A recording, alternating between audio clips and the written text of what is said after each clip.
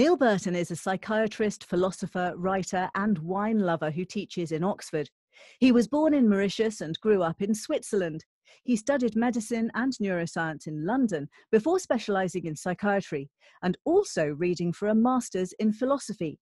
He's written some 16 books, academic, non-fiction and fiction, and has won awards for his writing. Neel Burton, welcome to Shrink Wrap Radio. Thank you, Issy. It's nice to be here. It's lovely to have you, and it's an incredibly impressive CV. Can you give us a sense of how you came to take this path with all those varied interests and what your work now entails? Well, you say it's an impressive CV, and it's interesting because, I have an uncomfortable relationship with CVs. And for a period, I decided to not have a CV. And for a few years, I didn't have a CV. And people would often write to me and say, "Can we have a copy of your CV?" And I would say, "No, I don't have a CV." And they would reply, "Well, that's very impressive." There's excitement in mystery. Yeah, so but anyway, to answer your question, my CV is very impressive. Okay, how did I get there? I don't know. I didn't plan it, to be honest. I just followed my passion, I guess, and I've ended up where I am. And you teach as well as practice and work with patients? Yes, I do a little bit of clinical practice, but mainly I'm a writer nowadays. I spend most of my time writing, and writing in the broad sense of writing, which is not just sitting at your desk and typing, but also walking around and having thoughts, which is probably the most fun bit of being a writer. Oh, and I think we'll be talking a little bit about boredom later, which kind of ties into that, but I'll save that for a little bit later on. For now, maybe we can focus on your book, Growing from Depression. And it is a short book, but it's bursting with practical advice, with helpful information and real inspiration, I think, both for practitioners, but really for clients, for patients, for service users as well. And you start out by explaining the complexity of diagnosis and definition. Could you just recount a little bit of what you wanted readers to take home from that discussion? Well, I think that it's quite a big question you just asked me, but I think that there's a diagnostic problem with depression, which is that we've defined what depression is, and then we diagnose depression on the basis of that definition. And the definition is pretty loose, and the whole process is pretty circular. And so I think what this has led to is an overdiagnosis of depression in our society. That basically, is depression a biological illness of the brain? Perhaps.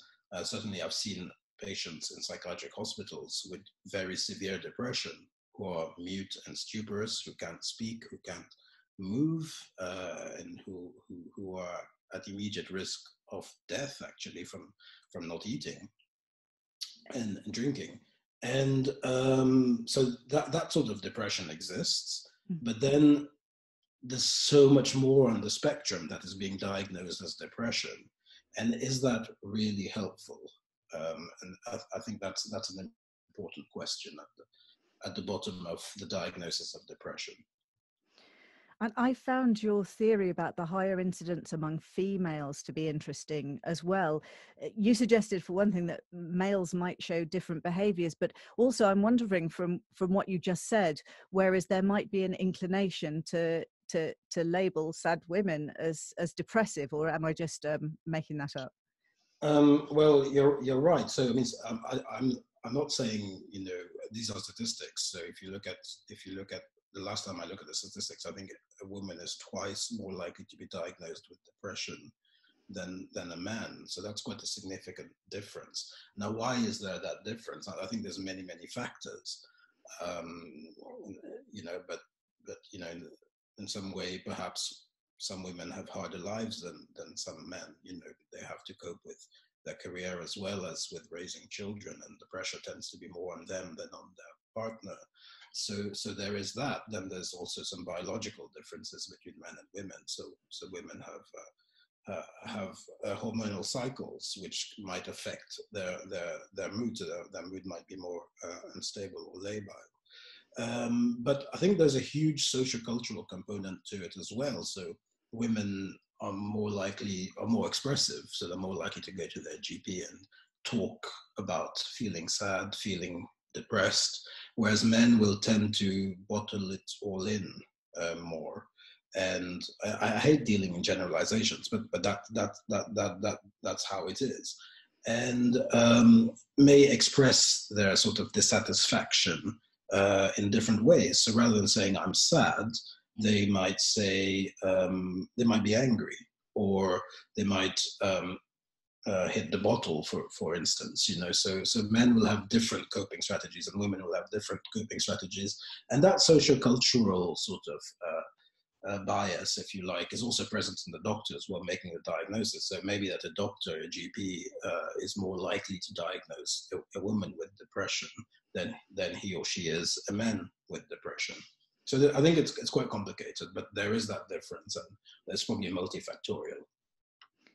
And you're mentioning those sociocultural differences. And as someone who's multilingual and has lived in very different countries, could you also talk about how language and culture affect both incidence and diagnosis? Because I found that really interesting in your book as well. And I don't come across those ideas. That's a very good question. So I was reading a book called Depression in Japan. I can't quite remember the name of the author at the moment, but anyway, book called Depression in Japan, and she was arguing, she's an anthropologist, and she was arguing in that book that before roughly the 80s, I think, or the 90s, people, the lay person in Japan didn't even have a concept of depression. So depression was not a thing in Japan. Only certain psychiatrists had heard of it. It was, people didn't go around saying I'm depressed. But then things started changing, and I think there was a marketing campaign by a drug company in Japan to help sell the new SSRI antidepressants, and psychiatrists became much more informed about depression and started spreading the word. And so depression became a huge problem in Japan over the course of just a decade or two. And so I think that's roughly what she argues in her book, and I thought that was very interesting. And it shows that there's a huge sociocultural component to mental disorder and how we label our distress. So, for example, if you look at Africa, people in Africa, well, in most African societies, people don't self-harm. Self-harm is unknown, like cutting your wrists and taking overdoses, which is very common in the West. That actually doesn't exist in many African societies at all. And if you look at societies before the West became a sort of dominant factor, a dominant force, you see that each society has a different sort of range of mental disorders by which people in that society can express their distress. Yeah. And these are like sort of templates, if you like, that people can understand, that people can read. And maybe depression is a template like that, but it's a template for the West. And what we have done is that we've exported that template. We tend to act quite imperialistically in terms of mental health. So we have our American classification of mental disorders, the DSM, and the World Health Organization classification of mental disorders, the ICD, now 11. But these classifications, though they purport to be sort of universal and apply to all human beings, are actually Western creations. And if you go to a traditional society in Borneo or in the Amazon rainforest, their way of expressing distress, their range of mental disorders is going to be very, very different and have probably very little to do with the ICD-10 or DSM. ICD-11 or DSM-5. So mental disorders, to an extent, I think, a cultural creation, and we need to be careful because we're exporting it to other countries and to other cultures, and that could be doing quite a bit of harm over there. And of course, we have a vested interest in doing that because we sell the cure. It's really interesting, actually. It brings to mind that I think is she Lisa Feldman Barrett, the writer about the idea of emotions as concepts. And so, for example, until you're really given the concept Schadenfreude, that feeling is something that's a bit hazy and clouded. Whereas once you know that word and understand it, you can feel Schadenfreude, and it suddenly has a different psychological reality for you. The limit of my language is the limit of my world, as Wittgenstein said. Yeah. I loved what you said about depression, and this ties in, I think, being at times a rational response to an imperfect world rather than necessarily something that should be medicalized. You do write so beautifully. As I said, you've won awards for your writing, and I wanted to read one poignant sentence and a longer passage. So if you don't mind listening to your own words being quoted back at you. So let me see how I feel. Okay. the first one. We must be careful not to confuse our human nature with inadequacy, or the tender shoots of wisdom with mental disorder. And the other slightly longer passage.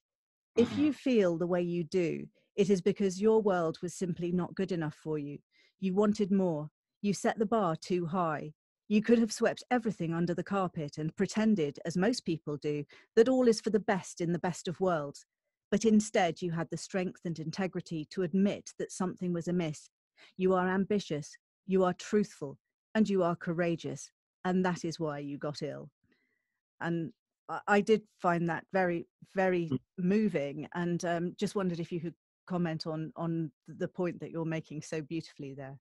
So it's an interesting one, isn't it? That, sometimes we can become what we would label as mentally ill. We can become depressed because it's a way of it's our way of telling ourselves that there's something wrong with our lives, and that's actually a very healthy thing, a very positive thing, and we can actually benefit a lot from that if we hear the signal, if we heed the signal, and if we act upon it.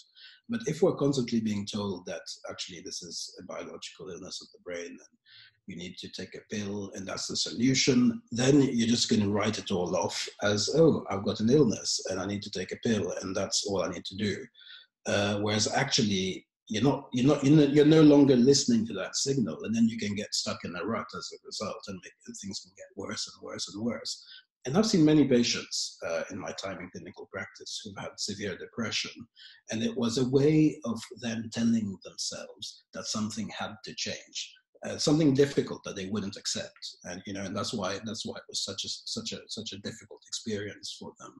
So, for example, I had a patient who had a perfect life, if you like, until then. She had always had good grades. She went to medical school. She became a doctor.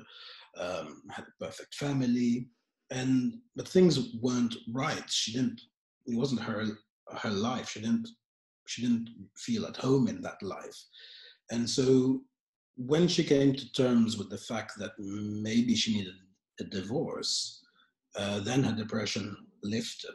But it was very, very severe until then. And it took many months of illness for her to come to that resolution. But once she did come to that resolution, she felt much better. And so sometimes, whenever we're having thoughts about, that our life is unsatisfactory, that things could be better, that actually things are not as they should be, then we tend to get a bit depressed. But if we think, oh, that's not normal, I should always be happy, I should always be smiling, then we'll never really improve things, we'll never get anywhere. And you can always tell, I find, that when someone's had depressive thoughts or seen the darker side, or you can tell they're much sort of they're better company, they're kinder, they're better at listening. I can almost tell when someone's been through depression at some point and come out the other side. They're just much more mindful. It's as you called the book, Growing from Depression. I mean, it feels like it could be an essential stepping stone on a path to wisdom, perhaps. Well, perhaps, and there's certainly a sort of apocryphal story about the Buddha being, who was apparently a prince. Well, that's probably all made up, but it said that he was a prince, and when he left the castle, he became depressed for a while, and then when he came out of the depression, he became the Buddha. But there is also a trope in Western myth, and all myth, in fact, of the hero trope. And, whether it's Odysseus or Hercules or Orpheus or Aeneas or Gilgamesh, at some point, the hero, to become a hero, has to travel through hell. He actually literally goes down into the underworld, comes face to face with death, and then re-emerges out of the underworld, out of hell. In the latter part of the book, you run through a whole host of ideas that could help people, and the broad scope of it truly excited me. I hadn't come across something that was so wide-ranging before, certainly in a book about depression. Not only things like managing stress and correcting thinking in a CBT style fashion, but you talk about Viktor Frankl and phenomenology, about Buddhism as you have here, and gratitude practices. What led you to consider so incredibly widely when you were putting that book together? I guess it's not a conscious decision. It just grew organically because I've been blogging for many years on Psychology Today. And, I've been writing articles, and, sometimes I have an idea and I write an article on it. For example, I love gardening. I love gardens. And I've noticed that, I've noticed the benefits that gardening has on your mental health, and I wanted to write about that. So I wrote an article on phenomenology, tying it up to this sort of 19th century movement of careful observation, of when you pay attention to things, the ego dissolves into that thing. So and that means you get out of your mind, you get out of your problems, you forget your anxiety and your distress and your anger, and whatever it is. So I wrote an article on that, and a couple of months later, I'll have another idea about how to feel better, if you like, and write on that.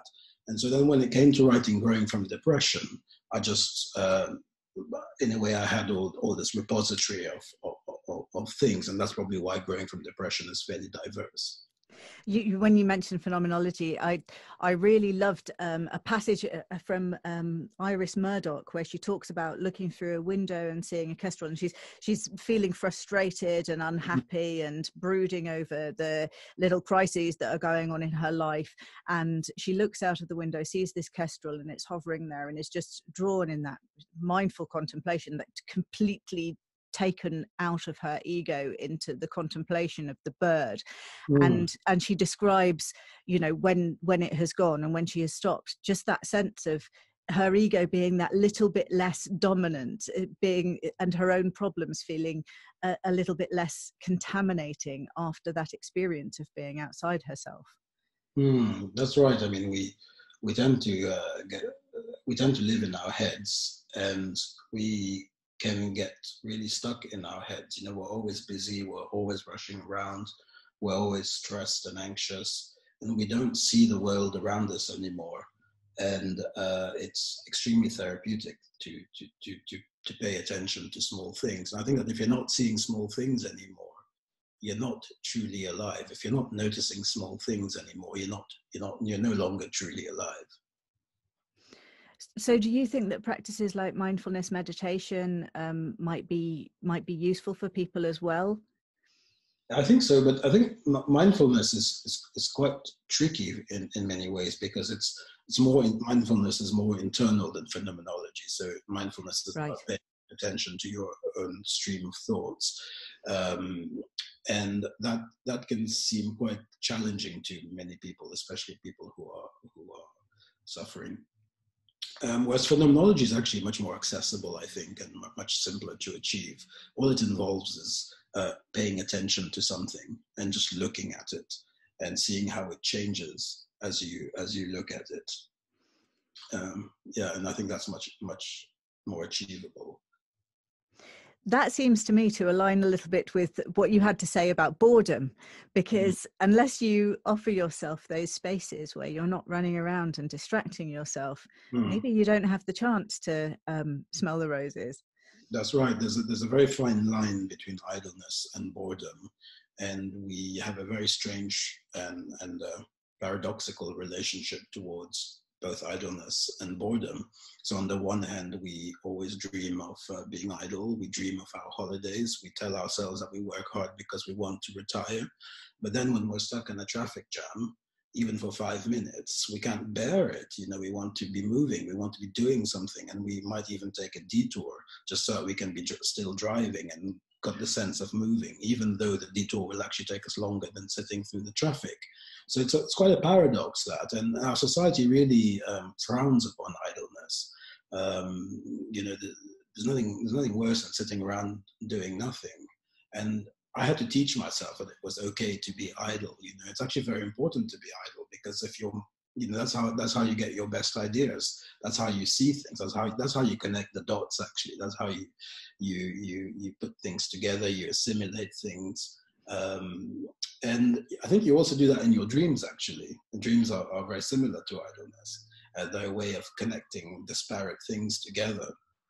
And also, we dream much less than we're meant to, I think, nowadays, because we don't sleep enough. We're all chronically sleep deprived, which is terrible for us and terrible for our cognition. And we all wake up to an alarm clock. And you know that dreaming occurs during REM sleep, and REM sleep is stacked up towards the end of the night, Right. Actually just before waking, before natural waking. But we all tend to wake up much earlier than we would naturally wake up, because we have so many pressures on ourselves. And so we wake up to an alarm clock, and then we miss all that dream time, if you like, that precious dream time, which is actually also part of one of the most restorative parts of sleep. So we're not dreaming, we're not being idle, and so we don't really have much time for connecting the dots, for seeing the bigger picture. And then we get stuck in a rut, and we become anxious, stressed, and depressed. I think that's part of the problem with the way we live. You mentioned dreams, and I know that Dr. Dave is very interested in dreams. He's been very interested in Jung, but also I think has kept a dream diary for a long time and been involved in dream discussion groups and so on. Do you think there is a role to play for dreams in helping people to see maybe what they really want, or to understand, to gain insight into their natures?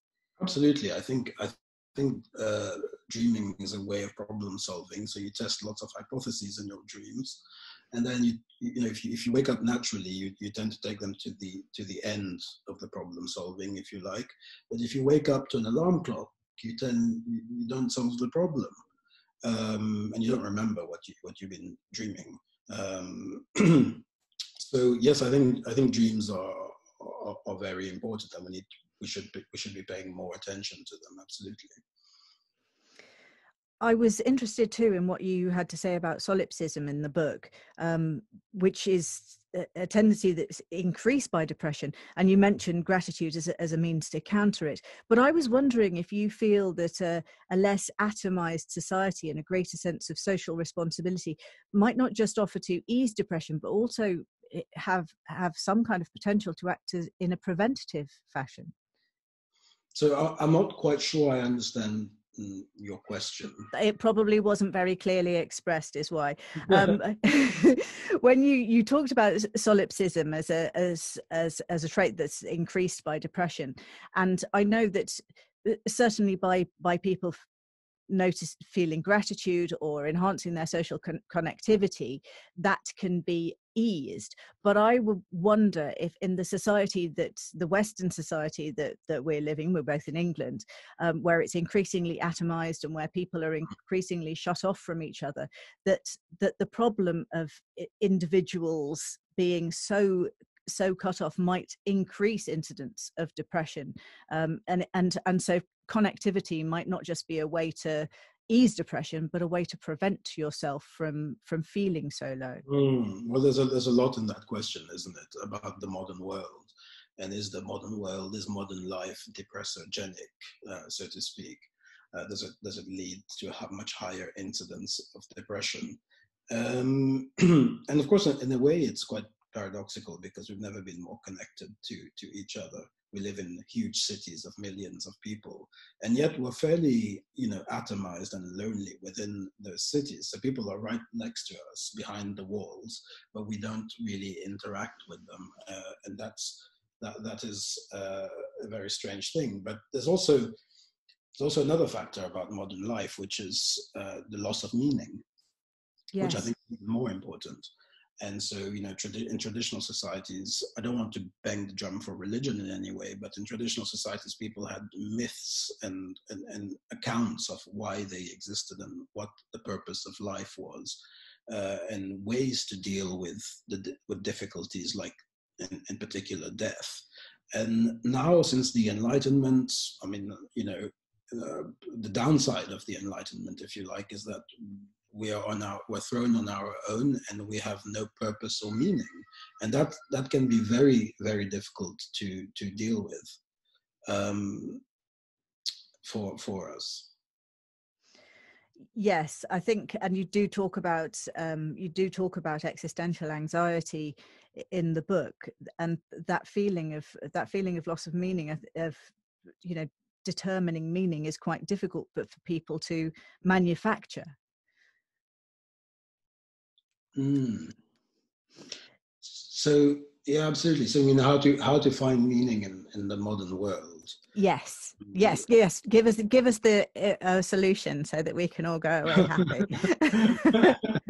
No pressure or anything. No.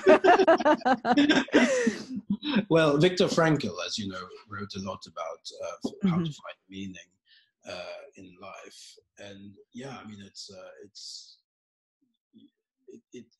a hard thing, but I think we need to think very deeply about what it is to have meaning. And I think we often confuse having a God-given meaning and we think that having a God-given meaning is the only kind of meaning that we can have. Whereas actually we can also give our lives a meaning, and that meaning can be just as valid as a God-given meaning. And in fact, I've argued in my writings that actually the meaning that you give yourself is even more valuable or valid than a God-given meaning, which is, after all, not of your choosing. So would you suggest people involve themselves in a I don't know, a personal analysis, a really sort of deep cataloging of their values and thoughts to kind of find that meaning? Or are there do you think it can sort of pop upon you as in a kind of vocational way? So you mentioned a vocational way. I think that's another problem with our society, is that the jobs we do are not, we can't necessarily derive a sense of meaning out of our job like we could out of more historical or traditional jobs. So many jobs now are fairly abstract and fairly removed from the end product. Yeah. So like, I'm a writer, and when I finish my book, I can see what I've made, I can see what I've done, and I get feedback from it. People are happy or sometimes angry,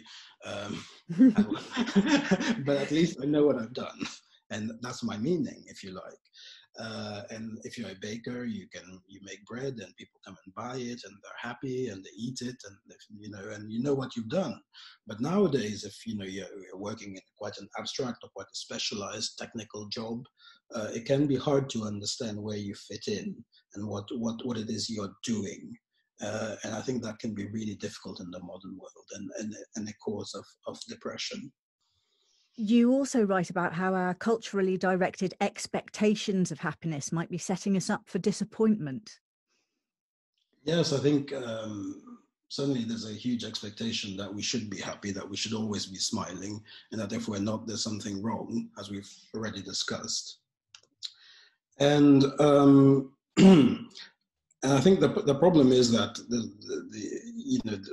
the idea of happiness that we have, that our society vehiculates, if you like, is one that's very much shaped by commercial interests. So what does it mean to be happy? Well, you need to have a nice house, you need to have beautiful furniture, you need to probably be married and have children and, have a SUV and send them to nice schools and go on 4 holidays a year.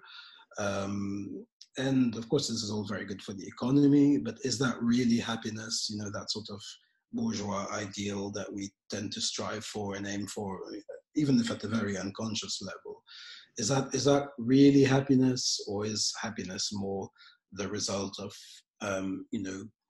thinking about our place in the world and thinking about what it means to be alive and how we contribute to life? I think there's much more in that than in this sort of bourgeois ideal of happiness that is very deeply ingrained into us by society.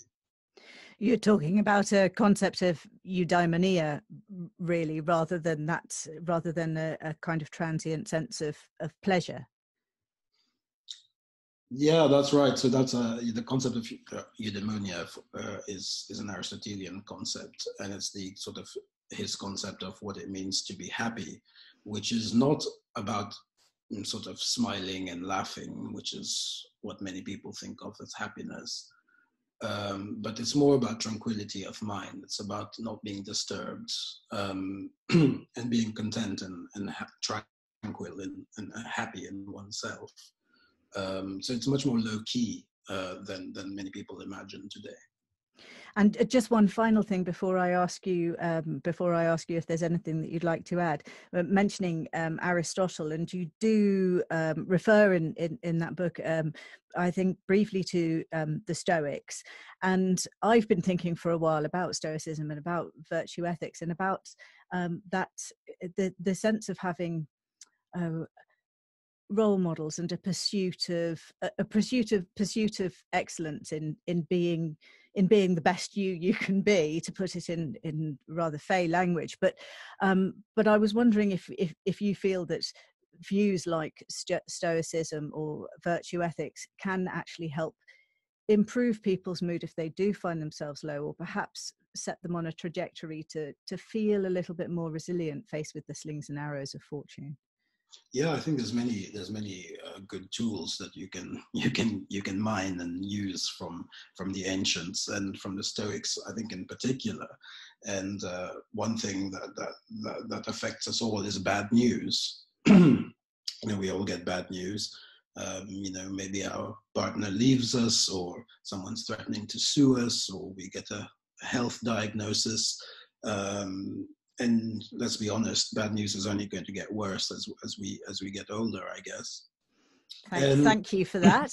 And I think the Stoics give us many ways of coping with the bad news, of dealing with it, of processing it. And all these ways have one thing in common, which is perspective. They help you to regain perspective, to regain the higher ground, to see things in context. And I think these sorts of things can be very helpful. And of course, that's what philosophy does as a whole. It gives you perspective. It gives you context. So have you found it useful when you've been working with clients as well? Has it given you that greater vantage point to be able to offer them different kinds of wisdom and suggestions when you've been dealing with actual patients who you've been working with? I think sometimes it does help, but I'm a psychiatrist, not a psychoanalyst or a psychotherapist. So I'm mostly involved in sort of the diagnosis and treatment of mental disorder.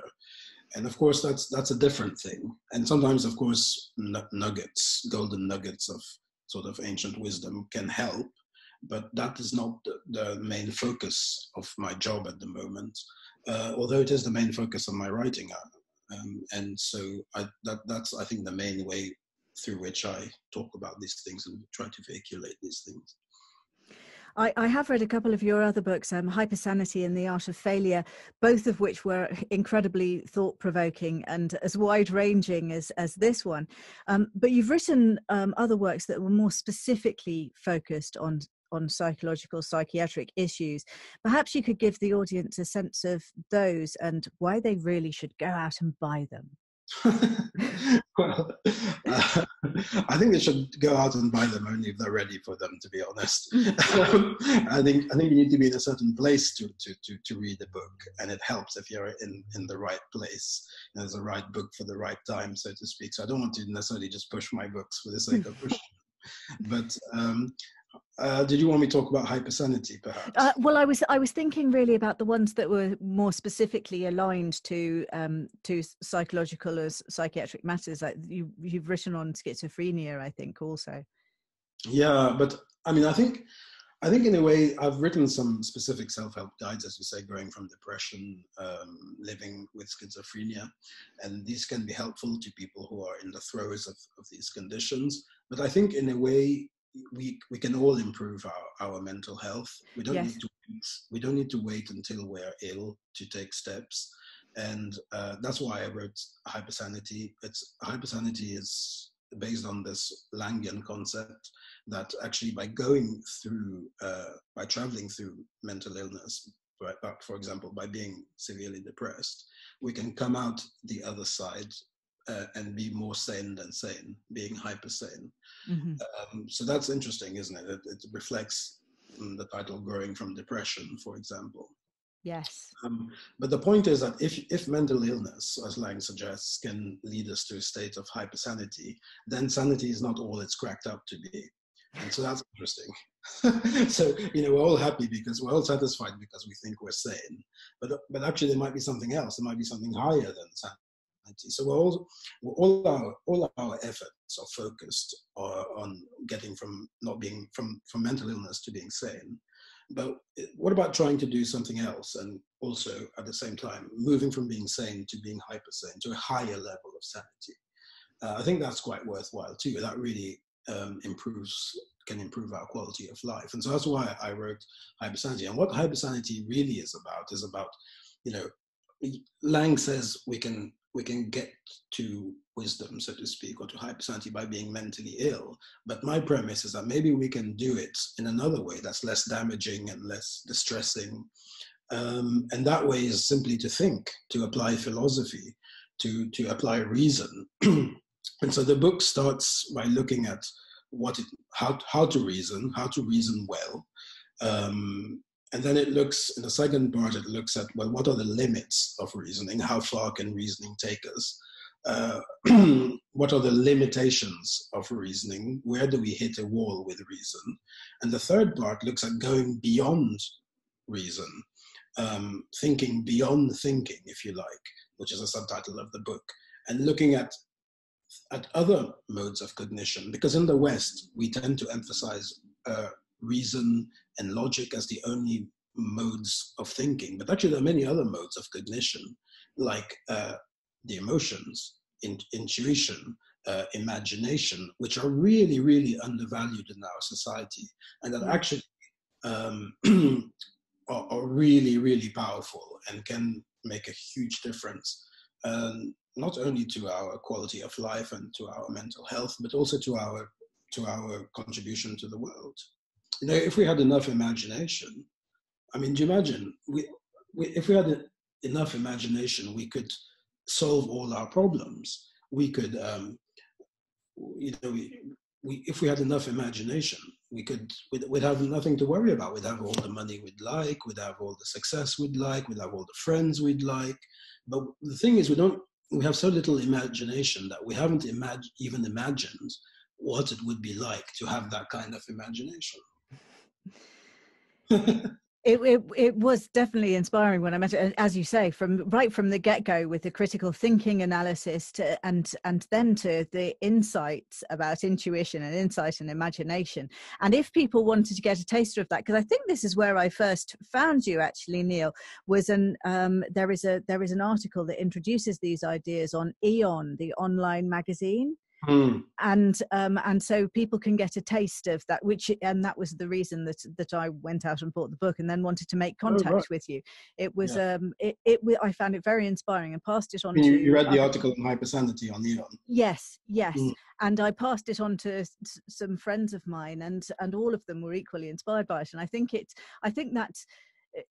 having permission to feel, to think in a new way is maybe something people need, As I say, as a mental health professional myself, I've spent my entire career and education trying to bring people from, to prevent people from being mentally ill and to make them make them not mentally ill. But actually, there's more to it than that, isn't there? It's about, even for people who are not mentally ill, we can improve our mental health. And I think that's also worth focusing on. Indeed, and it seems to me a wonderful message on which to stop. Neel Burton, thank you so much for being on Shrink Wrap Radio. It's a pleasure. Thank you for speaking to me, and thank you for your excellent questions. Talking to Neel Burton was fascinating for me and a great pleasure. He's a man with an open mind and broad horizons. Although his clinical work is founded on scientific principles, his awareness of how complex, multifaceted and subjective much of what goes under the heading of mental illness is, makes his perspective, in my view, a particularly salutary one. This is holistic without being kooky. His profound understanding of the way in which mental health is related to socio-political, personal, cognitive and biochemical matters might seem to make this vast system of influences unwieldy, but his clarity of thinking and his desire to find the most relevant aspects for a given individual instead offers efficacy and real hope. Mental health, as he sees it, isn't just restricted to bringing those who have suffered to an okay place. Rather, it's about encouraging all of us to enhance our mental okayness into what he has labelled hypersanity, which incorporates critical thinking as much as imagination, knowledge as much as intuition. And, having mentioned hope, the idea that suffering can and often does lead to people experiencing greater compassion, wisdom and insight may well give those in the dark night of the soul enough extra encouragement to fight their demons. Perspective changes can change brains as well as minds, and a sense of meaning, it seems to me, may be just as useful as many other talking or tablet interventions. I recommend his books Growing from Depression, Hypersanity and the Art of Failure, which I have read, and am confident his others would be well worth reading.